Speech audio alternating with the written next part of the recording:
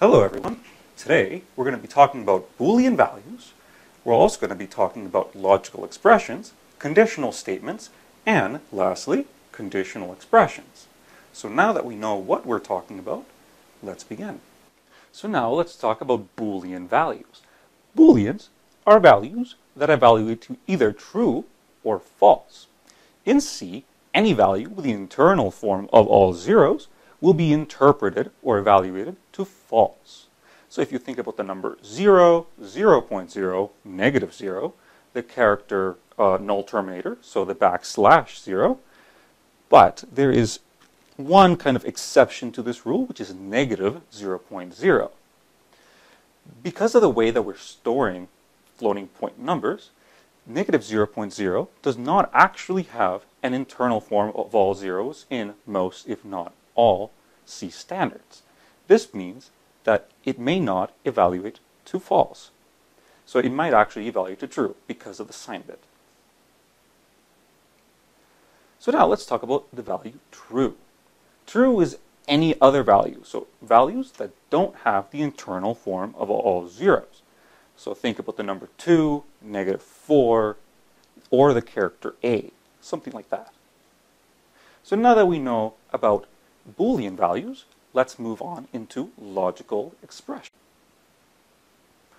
Logical expressions are just expressions in which we only care if the return value is either true or false. So again, remember our definition of true and false. Any value with an internal form of all zeros evaluates to false, and any value, or any other value, evaluates to true. As you can see, this leaves the definition for logical expressions quite open. So we can use something like numerical expressions, like I plus j, as logical expressions by only differentiating if the return is either 0 or not 0. We also have other operators, like relational operators, which test if a relationship between two values is true or false. These are operators like less than or equal to, greater than or equal to. So let's say I is less than j would be another logical expression that uses one of these operators. And if the condition is true, we return 1. And if the condition is false, we return 0. We also have equality operators, which again just tests if a relationship holds, but this relationship has to deal with equality. For example, I is equal to j, or I is not equal to j. And again, if the condition is true, we return 1, and if the condition is false, we return 0. Now let's talk about some other operators, some other logical operators. So these are not, and or operators. The not operator takes one operand, which is a logical expression, and what it will do is it will switch its truth value. So if we had some logical expression A, if A were true, not A would be false. And if A was false, not A would be true. Now let's talk about the AND operator. So AND takes two operands, which are both logical expressions, and what it will do is it will perform an AND, a logical AND operation on these logical expressions. That means that A and B, if A and B were logical expressions, would return true if and only if A was true and B was true, and would return false otherwise. Lastly, let's talk about OR. OR just performs a logical inclusive OR with two logical operations or two logical statements. So if we had A or B, we would return false if and only if A was false and B was false, and we would return true otherwise. Also, another concept that is very important to keep in mind when using logical operators like AND and OR is that C supports short circuit evaluation. So if we have a logical expression that uses these operators like A and B, short circuit evaluation tells us that if we can tell the truth value of this operation just by using the first operand, it means we won't even have to evaluate the second operand. We can just return the result. For example, we know A and B only returns true if A is true and B is true. That is the only case. So if A is false, we know that A and B must be false, so we don't even look at B. This is very important to keep it in mind because A and B, these logical expressions, could have side effects like A++ or I++ or a J++, something like that. So now let's move into conditional statements. Conditional statements allow us to run specific blocks of code based on if conditions are met or not. So the first conditional statement that we will be looking at is the if statement. To use the if statement, you just use the keyword if, then we follow this up by a logical expression surrounded in round brackets, and then we have an if body surrounded in curly braces. And what this will do is that we will only run the code inside of this if body if the condition we provided, or the logical expression we provided, evaluates to true. But now, we may also want to run some alternative chunk of code if the condition is false. In order to do this, after the if statement, we just put else, and then another block of code surrounded in curly braces. And what this will do is, first we will check the if statement, we will check if the condition is true, and if we find that the condition is false, we will actually not run the code in the if body, but we will instead run the code in the else body. But what if you want to add some additional cases? So let's say you want to run some chunk of code if a variable I is less than 5, and then another case or another chunk of code if the value of I is exactly equal to 5, and then lastly another chunk of code otherwise. To add another condition or another case, we use an else if block.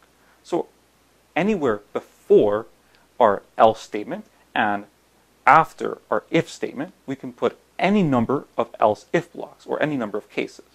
So we can say if I is less than 5, and then our if body, and then we can say else if I is equal to 5, and then an else if body, and then lastly we have an else body. So I mentioned that in this conditional structure, you could have any number of else if blocks. So we could have any number of cases. But we have to keep in mind that in this conditional block, exactly one block will be executed. So let's say you have an if condition, multiple else if conditions, and then an else condition. What's going to happen is first we check the if condition. If that's false, we move to the next else if condition, and we just keep cascading down until we reach else. We will always default to else. So if all the conditions we provided are false, we will run the else block. But if we come to the first condition, or if we come to one condition which is true, we will only execute that block of code, and then we will exit out of this logical or this structure. So let's say that you have multiple else if cases that are true.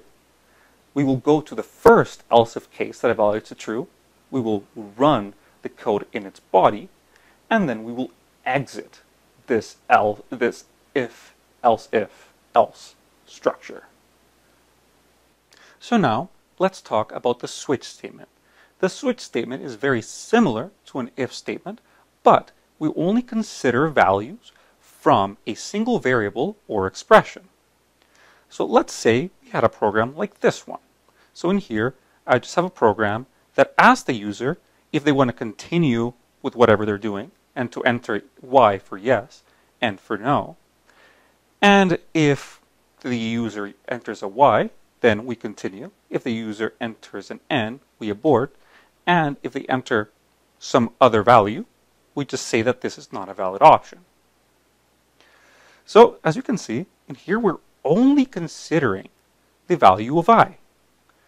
We could actually do this through another conditional statement using a switch statement or a switch control block. So now let's try to restructure this program using a switch statement instead of an if statement. To use a switch statement, you first have to use the switch keyword.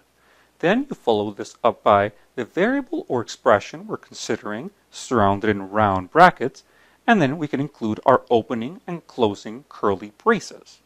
Inside of these curly braces, we can specify our cases. So to specify a case, you first use the case keyword and then the value that we're considering.